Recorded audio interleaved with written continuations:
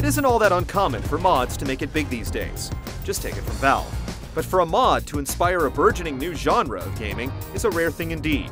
League of Legends, a game that literally riffs on the Warcraft phenomenon Dota, is the product of this very kind of scenario.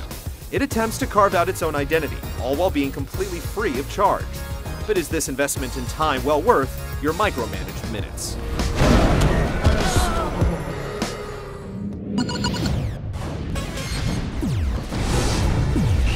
Welcome, Summoner, to the Proving Grounds. Mechanically speaking, League of Legends could best be described as a small-scale RTS with a deep emphasis on player-versus-player combat. But instead of controlling an army, you need only worry about your champion, an avatar that levels up during matches with new skills and gear as the golden experience roll in. With the goal of each of League of Legends matches coming at the demise of the opposing team's base, the game isn't all that fundamentally different than Dota. But what League of Legends offers that its progenitor doesn't is a sense of permanence that carries over from game to game. With every short-term match comes long-term benefits, a hook that League of Legends hopes to embellish with gated content and rewards. You'll gain experience points that go toward new spells and talent tree-like masteries, as well as influence points, good for purchasing new heroes and stat-raising runes. As such, players higher up in the totem pole enjoy a few perks that lower-level folk don't. Though in terms of putting the two together, the game's built-in matchmaking aims to link players with those of like experience. Don't test your luck, Summoner.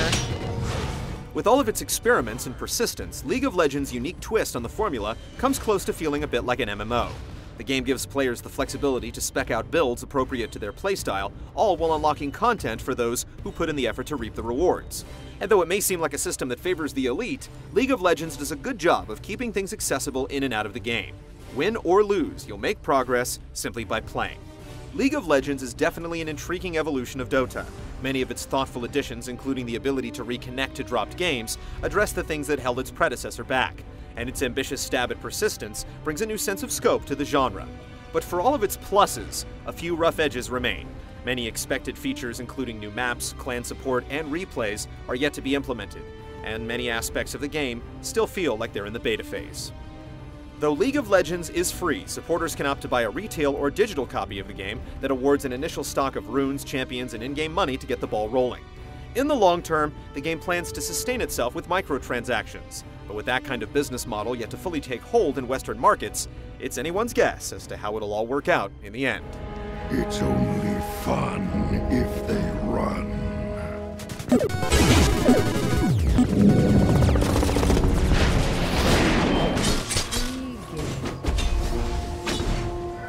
League of Legends sticks to its lane-pushing, turret-destroying roots to a T. Tactical deceit with a heaping handful of team play and ganking is the name of the game. But perhaps more significant than any other aspect of League of Legends is its hefty roster of champions, which totals almost 40 in all. From lamppost-wielding vagabonds to fearsome rodents with blow darts, the champions are meticulously designed with their own distinct gameplay gimmicks and looks.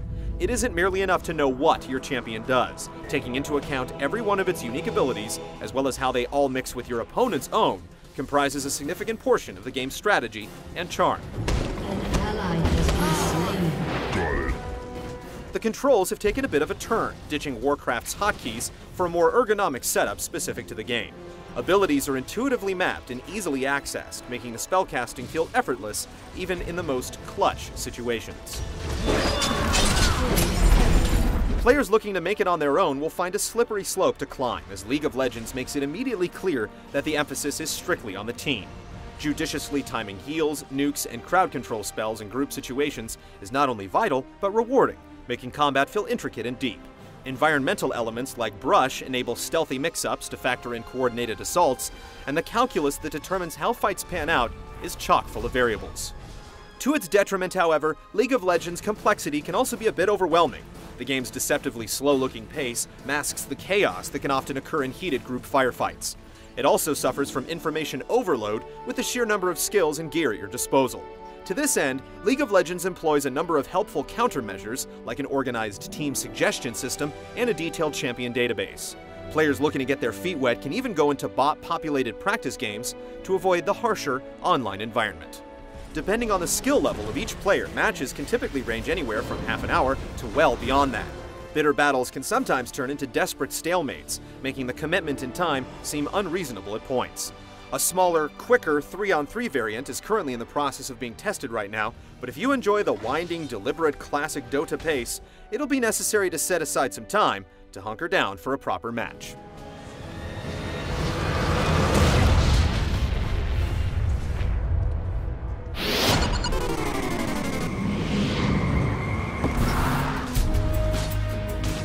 Into the darkness. True to its lineage, League of Legends presents its fanciful world with a distinct fantasy aesthetic that's rich in personality and even richer in hue. Champion designs benefit from a playful geometry that draws unmistakable comparisons to Warcraft. And for a fairly modest production, the game pulls off an appealing look that fits its style. Audio-wise, League of Legends conjures up a host of interesting sounds and speech. You are null and void. The overall quality isn't exactly consistent, but you'll definitely get a kick out of some of the cheesier lines of dialogue. Now you see me. Now you don't.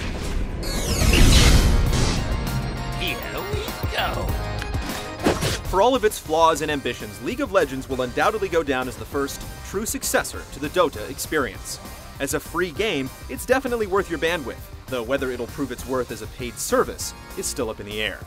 The game largely succeeds more than it falters, and anyone with a soft spot for deep team-based strategy should not pass up this substantial gem. Okay.